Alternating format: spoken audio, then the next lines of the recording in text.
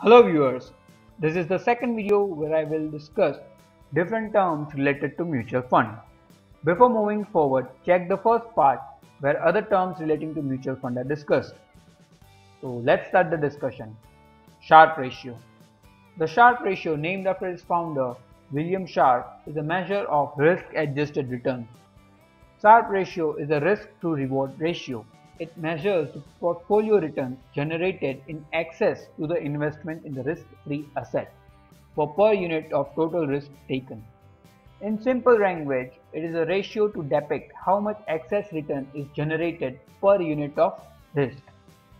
And excess return here means the return which is over and above the risk-free rate of return. While positive Sharpe ratio indicates portfolio compensating investor with excess return, while negative Sharpe ratio indicates investors are better off investing in risk-free assets. Standard deviation.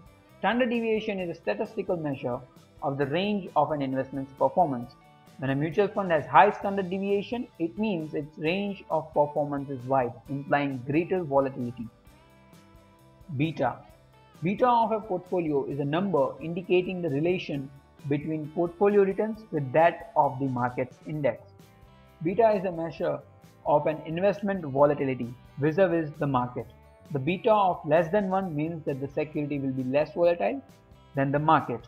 A beta of greater than 1 implies the security's price will be more volatile than the market.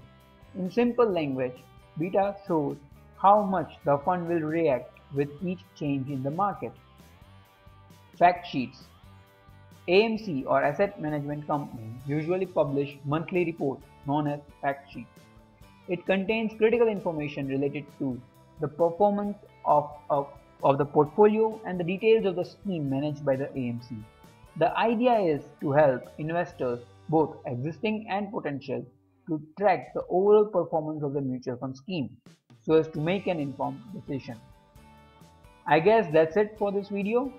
If you come across any term which you don't know, please share it in the comments and I would be happy to enlighten you. In my next video, I will discuss how to select a mutual fund scheme that suits you. Stay tuned and subscribe for more. Click on the bell icon after subscribing to get an instant alert for new videos as and when they are uploaded. Thanks for watching.